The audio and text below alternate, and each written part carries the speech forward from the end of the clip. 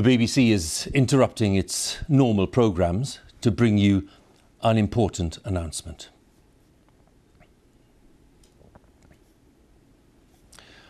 This is BBC News from London. Buckingham Palace has announced the death of Her Majesty Queen Elizabeth II. In a statement, the palace said the Queen died peacefully at Balmoral this afternoon. The King and the Queen Consort will remain at Balmoral this evening and will return to London tomorrow. BBC Television is broadcasting this special programme reporting the death of Her Majesty the Queen.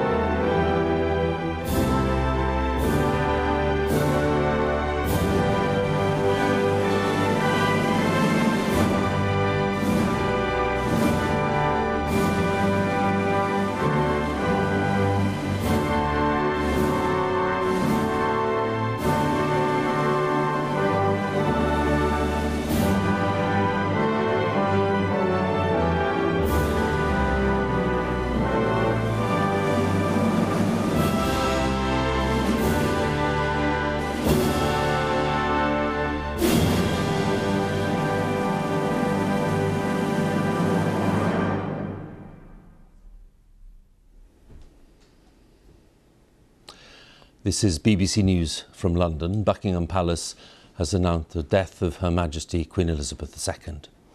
In a statement, the palace said the Queen died peacefully at Balmoral this afternoon. The King and the Queen Consort will remain at Balmoral this evening and will return to London tomorrow. The death of Her Majesty brings to an end the longest reign in British history, spanning 8 decades of immense change. Throughout that time, Her Majesty was the one constant presence in public life, a head of state who personified stability and reassurance. Her life had been dedicated to the service of the people, and her reign was characterised by a steadfast sense of duty. Elizabeth was just 25 when she came to the throne in 1952 on the sudden death of her father, King George VI, as Britain was still recovering from the Second World War. She was sustained by her 73-year marriage to the late Prince Philip, her strength and stay, as she once described him, who was at her side for 3 major Jubilee celebrations.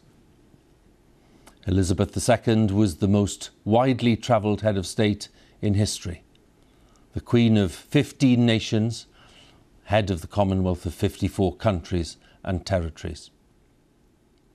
Her Majesty's death brings the second Elizabethan age to a close and a long and momentous chapter in British life, a reign marked above all else by a sense of service to others, a reign unlike any other in the long history of Britain and the Commonwealth.